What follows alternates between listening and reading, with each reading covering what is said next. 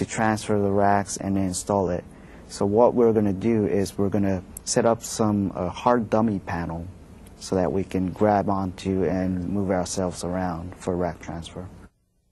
And the rack transfer also is important for the next day's activity. Correct. Why? We need two racks for Channel A activation. Those are not installed for launch, so we'll have to move those around. And then also the GEM RMS, GEM robotic arm rack is also not in the pressurized module, so we'll have to move that in there in order to activate the GEM RMS. Flight day 6, can you give us an idea of what the main items on that schedule? On that day. I think flight day 6, EVA2 is going on, and inside we'll be transferring racks and getting ready for Channel A activation. Now, in a nominal situation, we'll have Channel B activated already, so Tsukuba Space Center can start commanding for the Channel A activation. So our main job is doing physically rack transfer, hooking up umbilicals, and all that, and then all the commanding ground can do. Okay.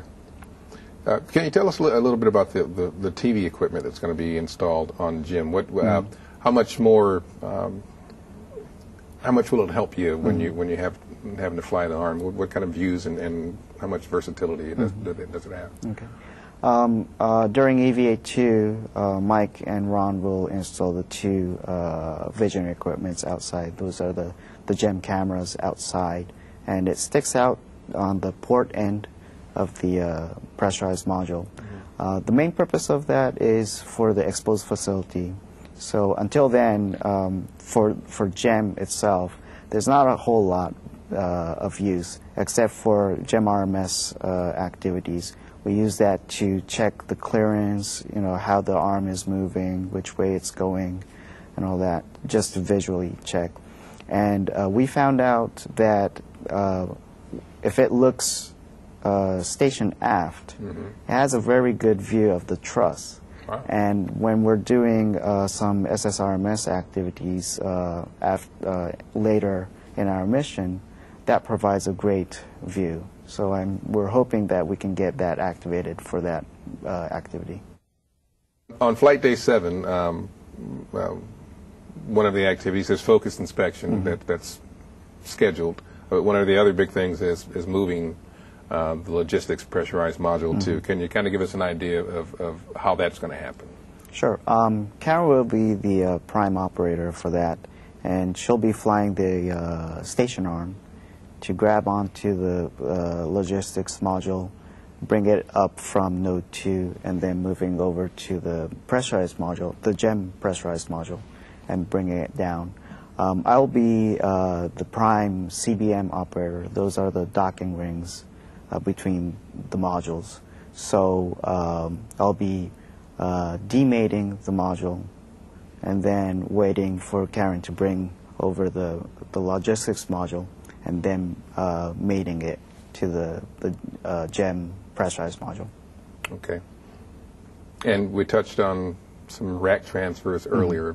Those are particularly important for this day, though. What has to happen before this JLP can be moved? Yes, the JLP needs to be completely empty.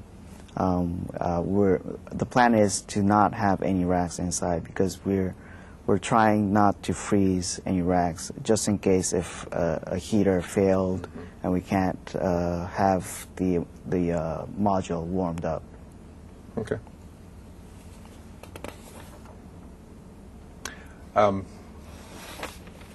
Can you tell us what's involved in deploying the Japanese robotic arm? Either initial and eventually final, I guess. Okay. Yeah. Well, it turned out that we need to do initial deploy in order for the EVA crews to go access some of the launch locks.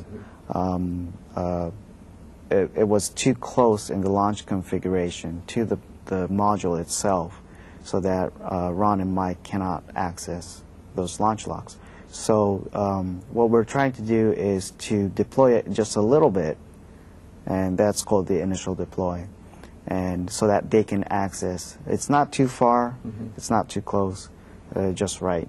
And we'll leave it there. We'll have them take off the launch logs, and then we'll do a final deploy, so that's away from the module. And then later in the mission, we'll do a checkout of the arm, making sure that the brakes are working correctly, and then move it into a stowage configuration. Okay. And you'll be doing the initial deploy? You'll be driving it? Any pressure? Well, it's the first time to fly that arm, and it's very close to the structure, so you don't want to bang it in to the module and breaking, damaging the arm or the module. So we'll be very, very careful. Okay. Any other feelings about just being the first one? I mean, this has been a long time coming. It has, and I think more than myself, I think the folks in Scuba are going to be very, very excited. Okay. It's going to be a big day for them. Okay. Then there's also more outfitting that day.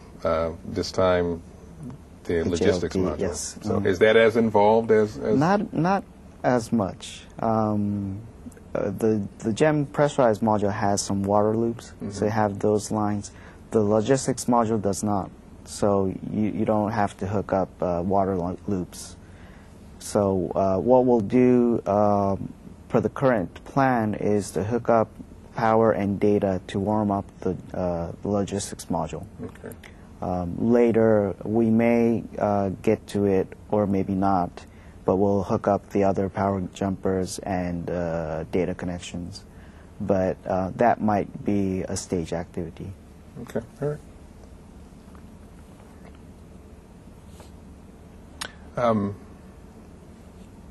What about Flight Day 9? What's the plan for that day?